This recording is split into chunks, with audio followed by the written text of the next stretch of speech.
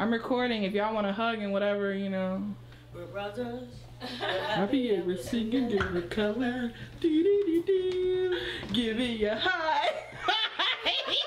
Cut and print. Beautiful, guys. Dynamite.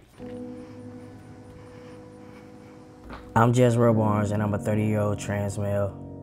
I was born in North Carolina, but I currently live in Norfolk, Virginia.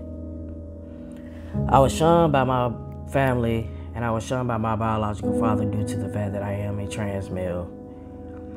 So I was adopted and taken in by a family because my biological father is a pastor. One of his members actually took me in as their own child and accepted me and loved me.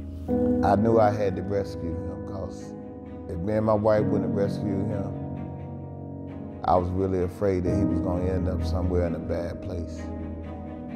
This is a great documentary that I feel like is going to open up even more people's eyes that still don't understand or still trying to educate themselves. And I applaud JezRelle for being able to tell the story. We do not talk enough about trans Americans, especially African American trans Americans, and the incredibly high rates of murder right now. All of these murders have not even been solved. I don't think they care enough to solve some of these.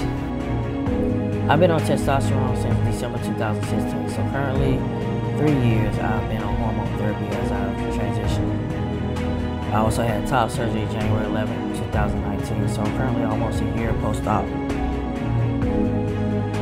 I'm on my last step as I transition right now, and I want you all to follow me. This is my journey, this is my story, this is me. JezRelle Barnes. If you don't know me, you're going to know me. Trust me.